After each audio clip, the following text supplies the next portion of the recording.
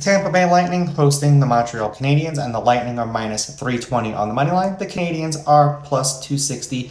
The over-under is 6.5 goals. Montreal getting a goal and a half is plus 100. Tampa Bay laying a goal and a half are minus 120.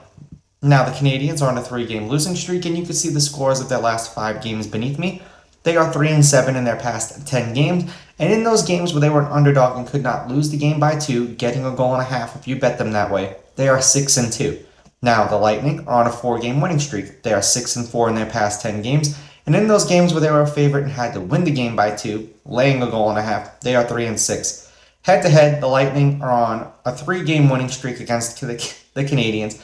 Tampa Bay is 9-1 in their past 10 games against Montreal, and I'm sure this is dating back to when they beat them in the Stanley Cup. The favorite is 9-1, but the last 4 games that they've played between each other have been decided by 1 goal. The under. So I would take Tampa Bay with the money line, Montreal with the goals, and the under 6.5. Let's see if I'm right. Let's see if I'm wrong. The way that these teams have been playing, even with the historical data, their last 10, it backs it up. But I hope that the Lightning just don't go out there and blow out the Canadiens and make me look like a fool. Let's see.